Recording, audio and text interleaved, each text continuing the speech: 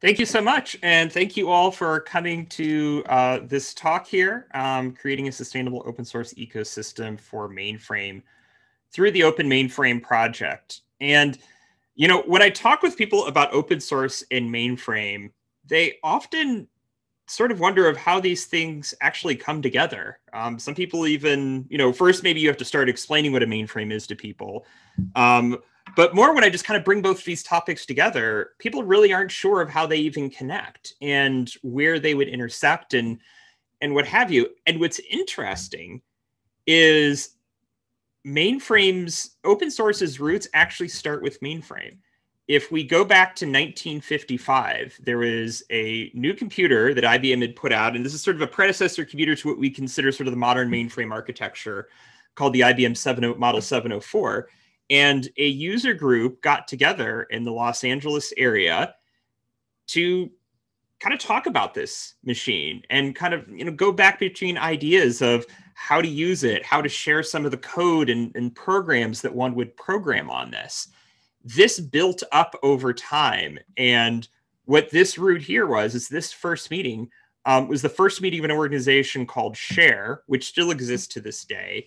But it really is, if you're talking open source and you're really wanting to go to the roots of the open source movement, this is where you start. Back in 1955 with this group of mainframe operators collaborating on source code. They didn't have the internet available. They probably didn't have the same means available, but they different medium of how they would use. This is where it all started. This is really where the root of open source actually comes from.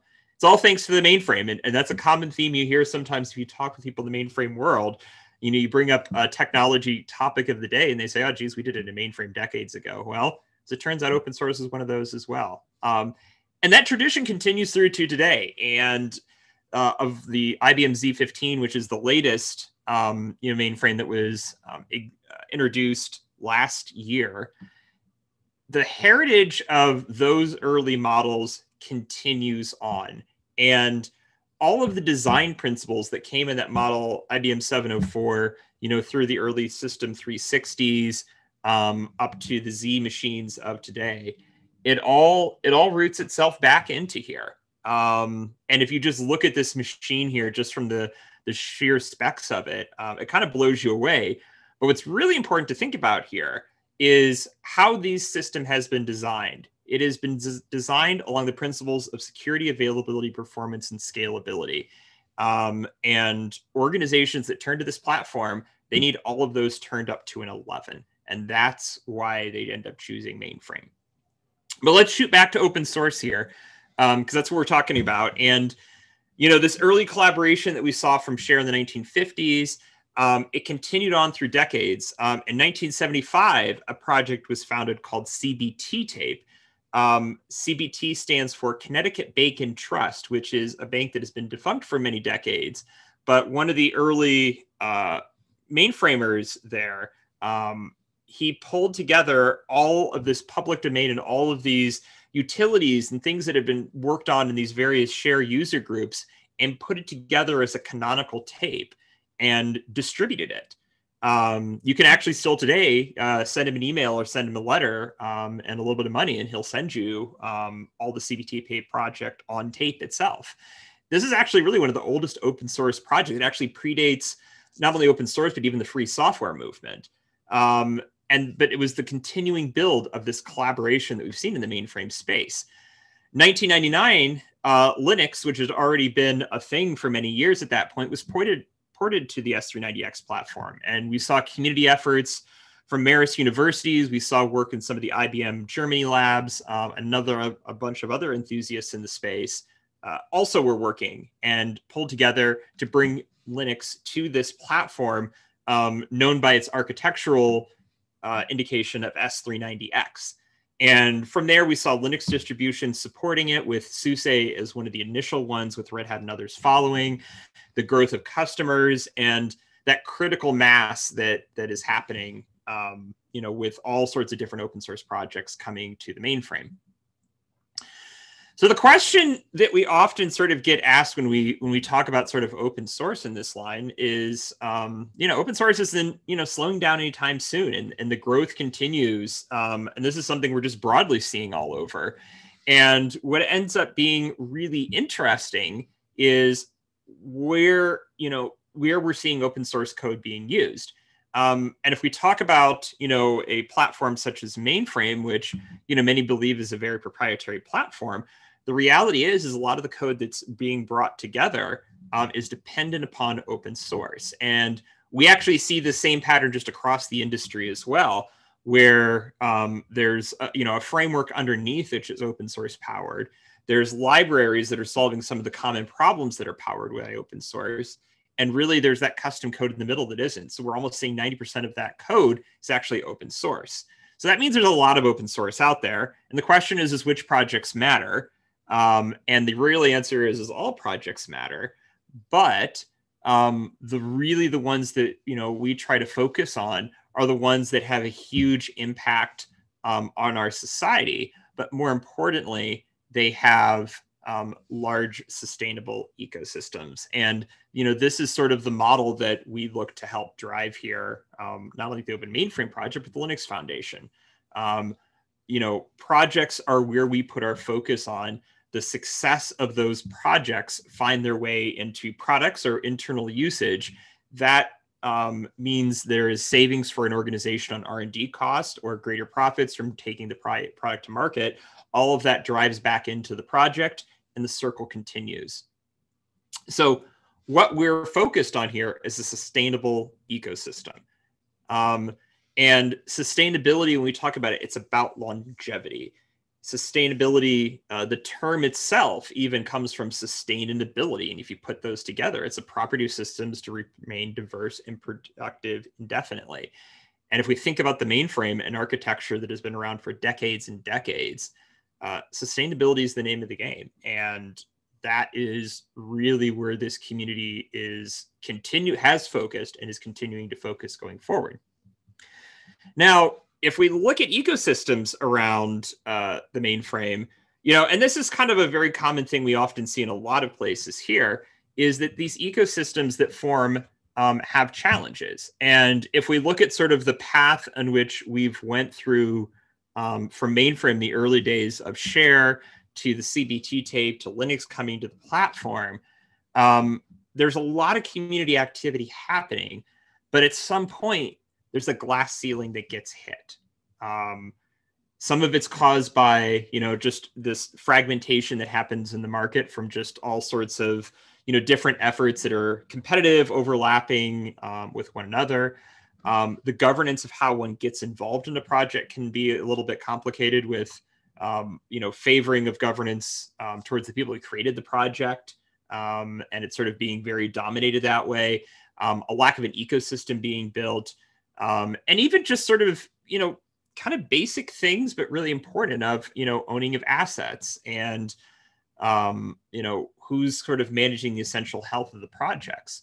This is really what led to the Open Mainframe Project. There was already a very vibrant open source community here, but it got to that point where bringing this into a vendor neutral entity, all of it was needed to get to that next set of innovation. And innovation certainly happened. The project, the project had its 5th birthday this year, launched in 2015 at LinuxCon Seattle, and it was seeded with the first project of ADE, Anomaly Detection Engine for Linux Logs, still a great project here for today.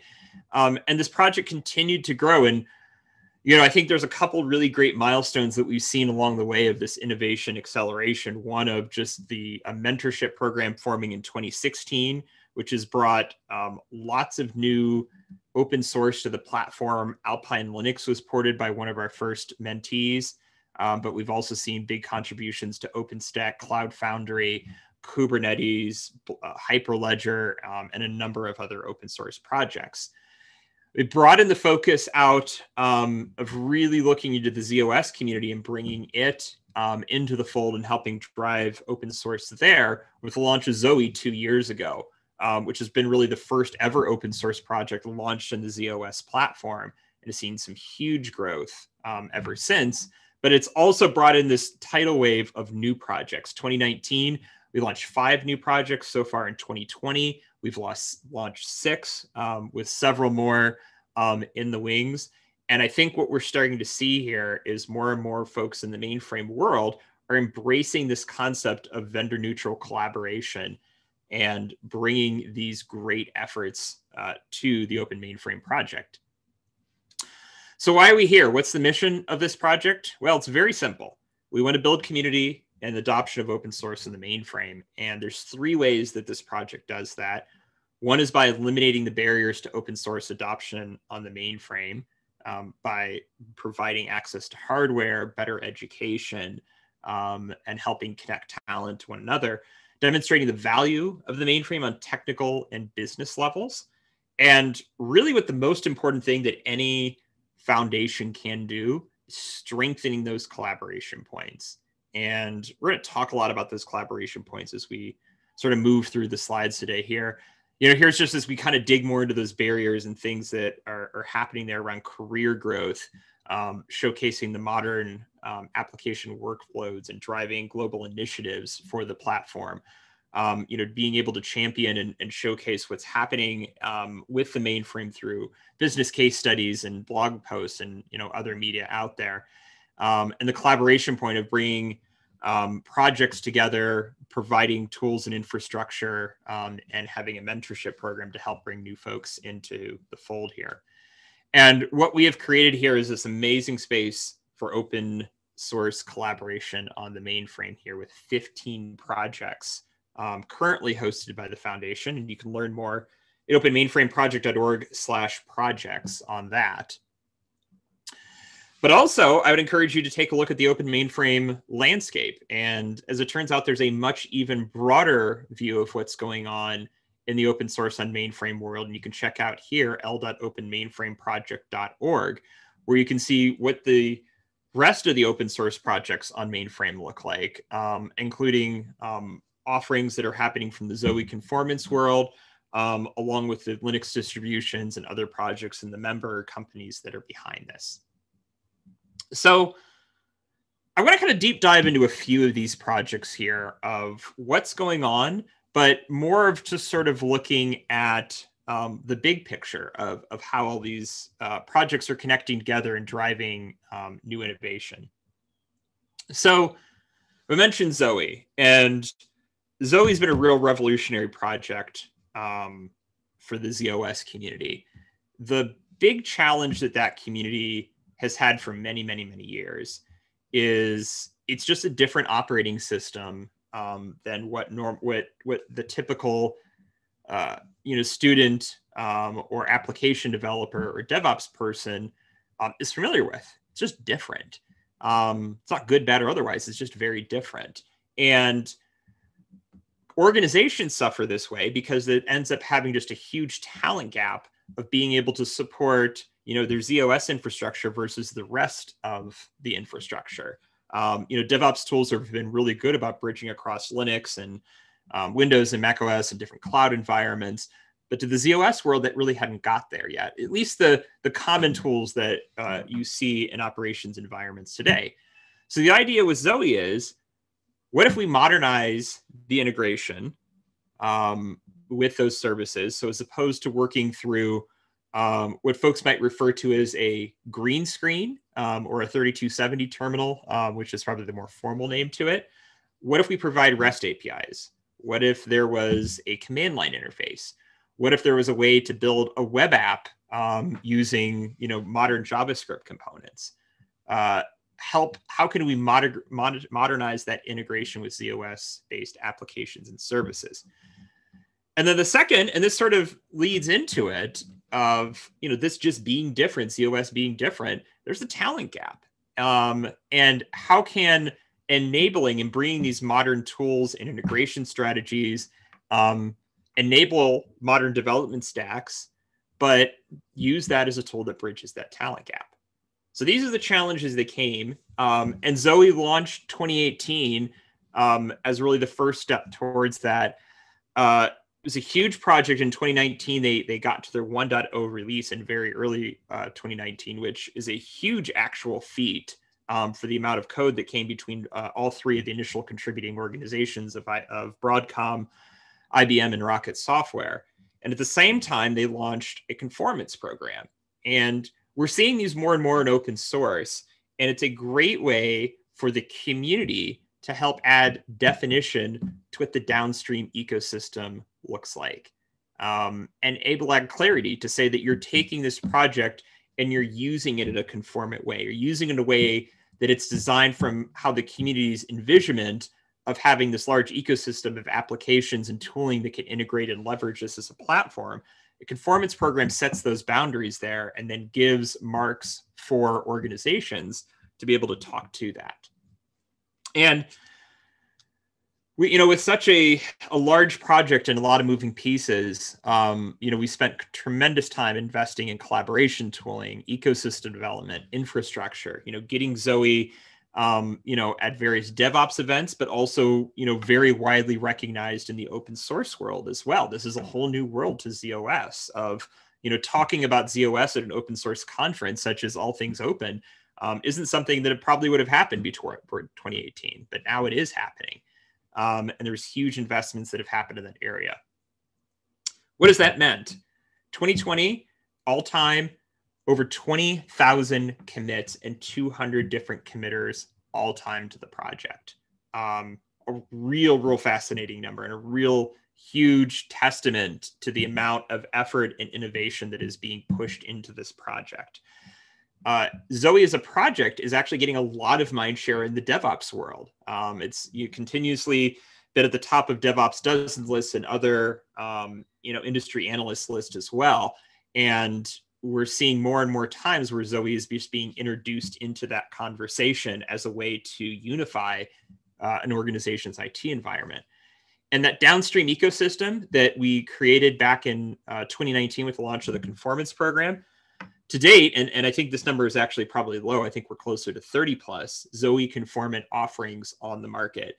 And we've seen them from, to date, 5 different organizations pushing those. So we're already seeing growth out of the initial contributing organizations, but we're seeing larger business partners and other software vendors saying that, hey, we see this ecosystem as valuable and we're building upon this as we take Zoe to market. So a fascinating story there that we're seeing unfold. And certainly in 2021, we're going to see a lot more to come here.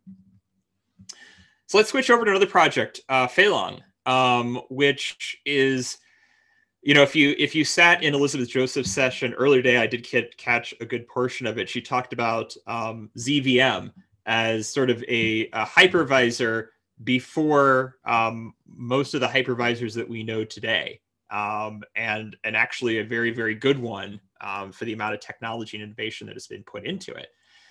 This is the standard within mainframe shops is ZVM.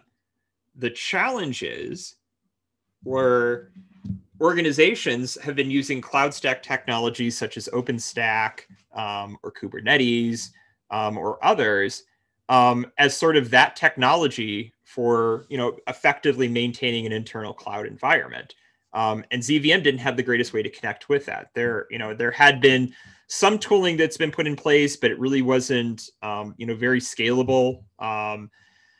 And there was a work on sort of redoing a lot of this project. And the challenge was it was very much IBM was driving it. And not that we do not, definitely the community does not appreciate contributions from IBM, but that becomes very unsustainable. You become one vendor that is holding up an entire ecosystem that is looking to really drive forward. And there was definitely business partners in the area that were also looking at this like, we see this as a very promising technology, but we need to help bring this into a vendor neutral entity to really drive and get that larger adoption. 2019, Open Mainframe Project, we brought Feilong in. And what was really interesting as they formed their initial TSC, which stands for Technical Steering Committee, they didn't have somebody from IBM that led it. They had co-chairs from SUSE and Velocity Software, which was very interesting. And it was a very, tip of the hat to knowing that that project is really driving towards getting a diverse set of organizations involved. And with that, they've been working on building an open CI/CD infrastructure and development environment, so this code can continue to be built out. Where we're at in 2020, we're seeing even more organizations start to take part, leverage the technology, and work to push things upstream. And it's become sort of this interesting hub of innovation. And we're even seeing some of these vendors that might have went off and built their own solutions in this space. They're actually starting to rebase, and they're starting to look at Feilong as the base of work. So it's really, really fascinating. So COBOL. COBOL's been in the news quite a bit. And you might recall from back in April, there were some state governors that got on the air and said, hey, we don't have COBOL talent to maintain some of the infrastructure that is being very overstressed due to the COVID-19 pandemic. And the thought at the time was, oh, geez, there's all these tools being written out there. There's all this COBOL code out there, but there's nobody to maintain it. So we got together, we pulled together as a community here, and we had, IBM and several other vendors really, come to the forefront here and say, let's try to do something as a community here to really tackle this. So let's not take this as a term of offense that COBOL, there's something wrong with COBOL, but let's come together a community because these organizations need it. And furthermore, it wasn't just important to have a flash in the pan, but what was really important is, how do we create COBOL sustainability? How do we make sure that the next time that this comes up, that there's still not this same problem of nobody knows where to find a COBOL programmer, right? It changes sort of that whole game quite a bit. And so we're not having all these skills in isolation. So can we enable that next generation? Can we get a new set of people, COBOL skills, so they can be ready to jump in here? So we innovated very quickly. Within this hitting the news to the time we had an announcement out there was about a week, just to give a really good sense of context. And there's a couple ways that we focused on here. One is we launched a COBOL programming course as an open source project, which was proposed by IBM and a number of other organizations in April 2020. And what was really, really interesting about this project is it was accepted by the Technical Advisory Council and sort of soft launch. The code hadn't got there, but it started to make its way onto Hacker News and things like that. As we were getting up the GitHub repository to put the code in, we didn't even have all the code up, and we were already starting to get, hundreds of stars on GitHub from it, and people already beginning to fork it. And we haven't even announced where the code is going to be. Like, that's how early on and how much excitement was out there. To date, we've had, over 1,700 people star this on GitHub. They're watching this with over 300 forks. And this is in a short amount of time. I mean, this is, literally since April. So this is just a few months. And a growing base of contributors and just tons of people that are actually using this coursework, and they're building and they're going through it and they're learning COBOL. And we've even seen more innovation happening on that coursework to support different IDEs and, different technologies. So it's been a really, really amazing feat there. The second thing that we thought of is, our hunch was this talent was very much out there. So how can we connect the talent to the need? And what we provisioned out there were collaboration forums and technical forums around COBOL, and particularly one we called Calling All COBOL Programmers, where we said, look, if you're COBOL talent and you're available for hire or even volunteer work, put your name here.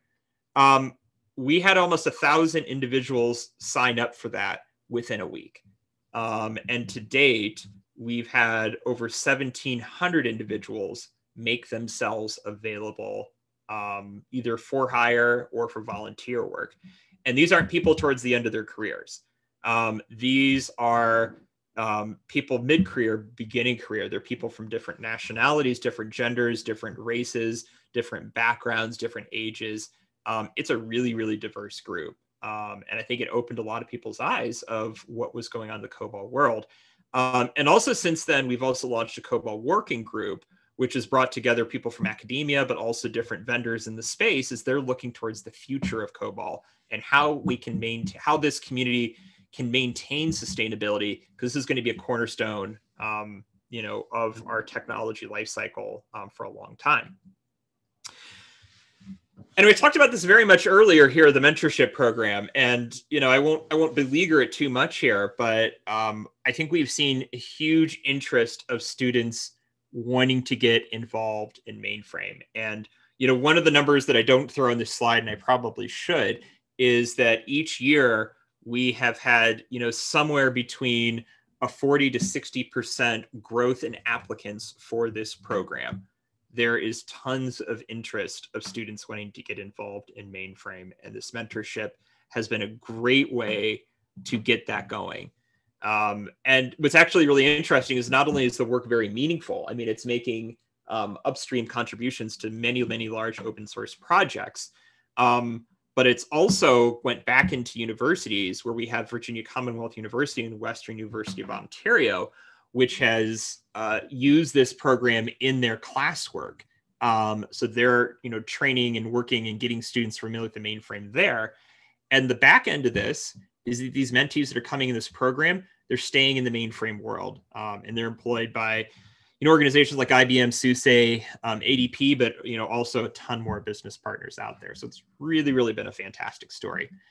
So, I mean, I think the genesis of this here is, we're seeing innovation thrive. And, we as an organization, we provide the infrastructure. We as a staff have great guidelines and great expertise of how you grow open source. And, we let this natural collaboration happen, and we're here to provide that space. And we've just seen it kind of in time and time again. And you can learn a little bit more about the processes of how projects come in at the link below there. So it's not just supporting mainframe-centric projects, but we're also looking at beyond that just hosting projects here. One of the big things, and this is actually something that has been going on for over 2 decades now. For some of you might remember an organization called the Open Source Development Labs, OSDL. It's a predecessor organization to the Linux Foundation, but it had an early partnership with Marist College of providing infrastructure for these open source projects that wanted to support mainframe. Well, that's carried through to today here, and we actually have a much more formal program that is wrapping it in as a part of our Impetus project, where we help provide projects, broad open source projects, infrastructure, connecting them to developers, making the market aware of them, so that these projects can support the mainframe, and they can support it as a first-class citizen. And, just some of the projects below are just a few examples of ones that we've worked with over the last several years. But that's just really, it's really a great way that the Open Mainframe Project is able to help give back to these communities. It's not just that they dump code on and say, hey, support mainframe, this is what you have to do. But they look to make positive impacts upstream with all of their contributions. Even as I've talked with Linux kernel maintainers, they've even said that the contributions that they get from the mainframe community are some of the best contributions from a technical quality standpoint that they see. And I think this is a fine testament to the great level of technical skill and discipline that we see, out of this community. Another huge piece that we really want to focus on is letting people know who a real mainframer is. And I know that's sort of a funny thing to say, off the cuff like that. But, so often people have thought mainframer means somebody, their end of their career, perhaps, a male, perhaps white. That's not really the case at all. We started this podcast series a few years ago, and with the idea that let's highlight who mainframers are, and let's do it from a very diverse base, so people new in their career, older in their career, people from different backgrounds, races, genders, ethnicities, locales. different roles within the mainframe, both code of developer, but maybe also in a leadership roles as well. And the big thing that we really want to dig into is, why do people decide to have a career in mainframe? Like, why did they do it? What draws them to it?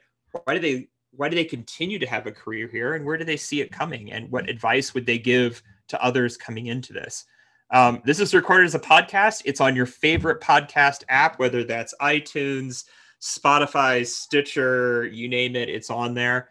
And you can also find the recordings on our website and the transcripts as well. It's a really, really great series. If there's nothing else, I would encourage you to start there and kind of check out that podcast series.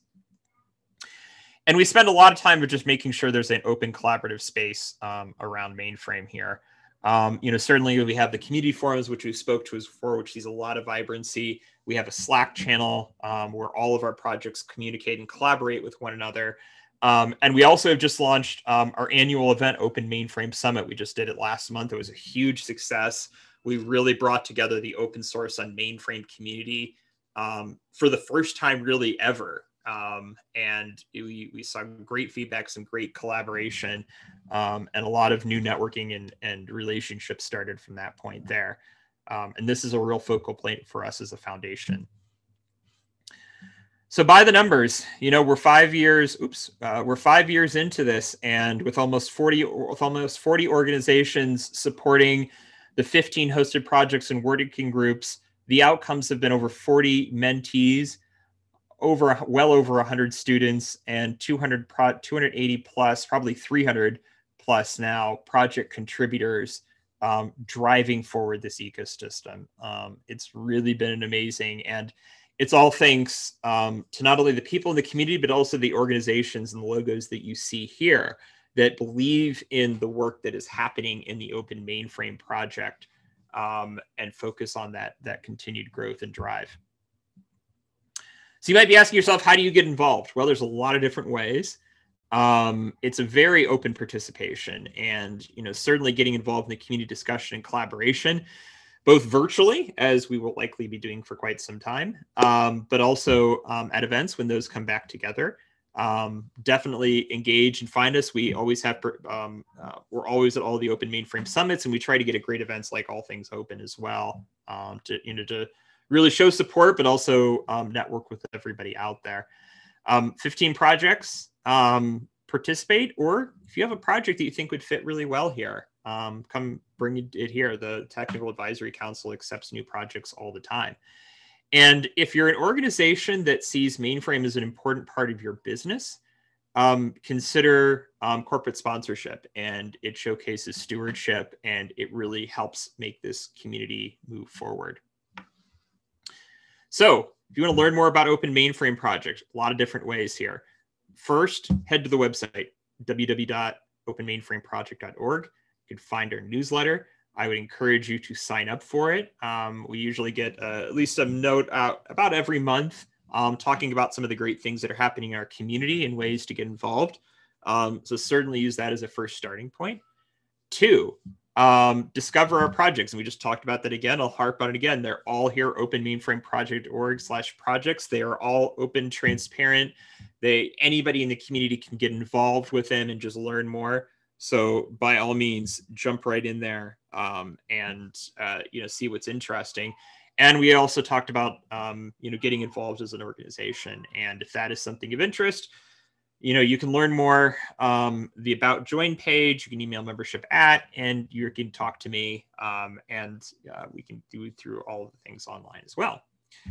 So with that, I want to thank everyone for coming. I know this is the end of the day here, so this is the last thing that kind of is between you and I would say normally if we were in an in-person conference, this is between you and the exhibit hall social, but maybe this is between you and dinner or you and something else. So I want to thank you for sticking with us here, and definitely come check us out, and happy to answer any questions, although I don't really see any in the Q&A here. So I think I must have answered just about everybody's question, which is a good sign. I have a question. Go for it. This actually interested me a lot. And the reason is because I've heard a lot about, government having issues and some universities having code that they have to that they're having to port, or they might want to port, or probably not, just maintaining. So I was wondering, how does the open source part of this, or does it relate to government and larger institutions who just have mainframes and have not gotten up with them? It's a great question. And it's really kind of interesting because, a lot of sort of, I think the underlying we alluded to is, that so much of this technology has been out there and just sort of humming along in the background and doing its job, which, if you say that's a good hallmark of any technology, is it just does its job and it doesn't create a lot of fuss. It doesn't create a lot of attention. It just does it. So I think as we're sort of like looking at the intersection with open source, I think what is happening in organizations is there's just so many different ways that applications and data are being managed and being delivered. Not just cloud, but we're seeing edge computing. We're seeing different sorts of infrastructure and hardware being put together, much of this across different locales. The average organization is seeing, their data in many different places. And mainframe just happens to be one of them. But the real challenge an organization runs into is how can it help pull some of these data streams together to drive value for them internally and also for their customers. And what we have seen is open source ends up being that glue, because this is a very common problem that is across everywhere. That I think is we're starting to see is sort of the new driver out there. Open source, and you learned a lot about it at this conference and many others, is becoming the glue that pulls together an organizational's digital strategy, their application strategy, their data strategy. And having mainframe now become a citizen in there, all of a sudden makes this architecture not only relevant, but on the flip side, and we talked about in the earlier part of this architecture having some very unique properties here of security and performance and availability and scalability that cannot be done on any other platform, that you can't even do in the cloud. If you need applications that need that sort of level of service, you can float them right to a mainframe and you can manage it just like you do for the rest of the organization. So it's really helped an organization. I mean, you hear things like microservices, and I think like that's probably one of the greatest things for mainframes out there, is because you can float the services that make sense in a mainframe there. You can float the ones that make sense on an edge node to there, float the ones that make sense in the cloud and over there. So there's really just a lot of different areas that you can push your applications there. So yeah, I think open source is just this enabling technology that is just pulling everything together. And now mainframe is right there as a citizen, as a part of that. Hopefully I got somewhere close to answering your question.